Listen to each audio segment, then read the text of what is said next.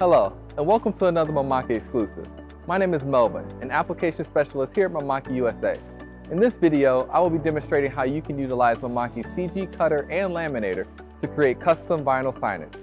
This process is very common in the digital sign industry at a very low entry cost. This is a great process for temporary outdoor signage, such as yard signs, or soft signage when applied to foam core. Follow me as I walk you through step by step on how you can create a yard sign just like this.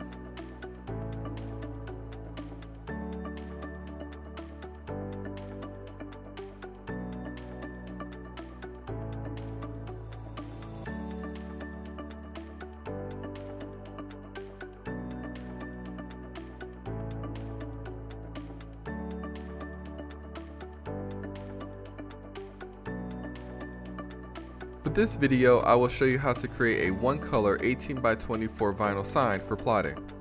Here I have a graduation sign I've created. Now I will add a name to the sign. Now that I have typed the name, I need to outline my text so the letters are cut properly. To do this, go to Type, Create Outlines. This turns my text into shape objects. Because I am using script font, I need to make sure the cuts don't overlap. To address this, highlight the name and go to Window, Pathfinder. Under this tool, select the first icon, Unite. This will turn my individual letters into one shape. Now I can plot this sign using Fine Cut 9, which is a plugin for Illustrator. If you do not have Fine Cut installed or need assistance installing it, please feel free to check out our previous video on Mimaki USA's YouTube channel, where I go into detail on how to install Fine Cut 9 and the setup process for your CG plotter. Now, I will open Fine Cut 9 by going to Window, Mimaki Fine Cut. Select the plot icon, which is the first icon in the window.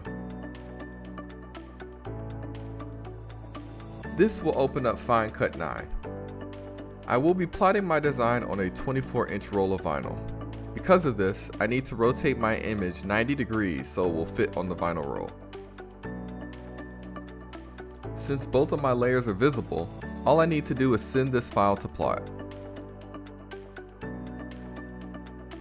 Here, I can simulate the cut and make sure everything is correct before doing a live cut.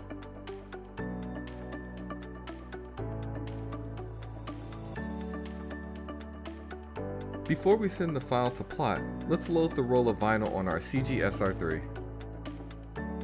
Place the roll on the back and feed the vinyl through the pinch rollers.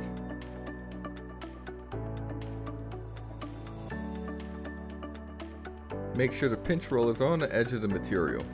Here, we will only need 2. Once loaded, press roll or the left arrow so the plotter can read the width of the material.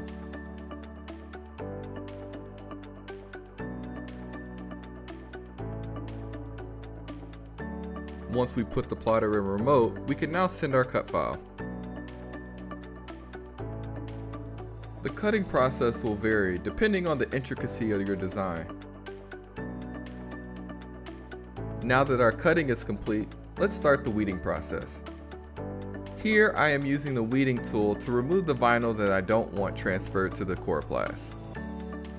It is very important to make sure your plotter cut the vinyl completely and did not pass through the liner on the backside. This makes the weeding process easier and saves time on difficult designs. First, tape your image down. Now start applying your transfer tape top down using a squeegee. Make sure to take your time and not to rush the application. It is important to apply the transfer tape as smooth as possible to avoid wrinkling the vinyl. Once the transfer tape is applied, trim any excess tape along the edges. To start the mounting process, tape a small section of the image to the Coroplast. Next, separate the liner from the transfer tape and cut the exposed liner. Squeegee the transfer tape to the Coroplast and remove the blue tape.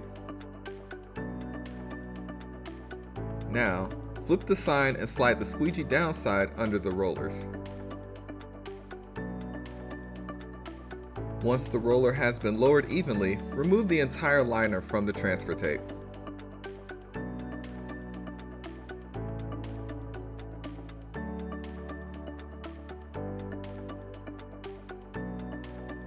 While holding the transfer, feed the Coroplast through the rollers. Finally, remove the transfer tape carefully from the Coroplast. Be sure to pull the transfer tape as parallel to the Coroplast as possible to avoid removing the vinyl.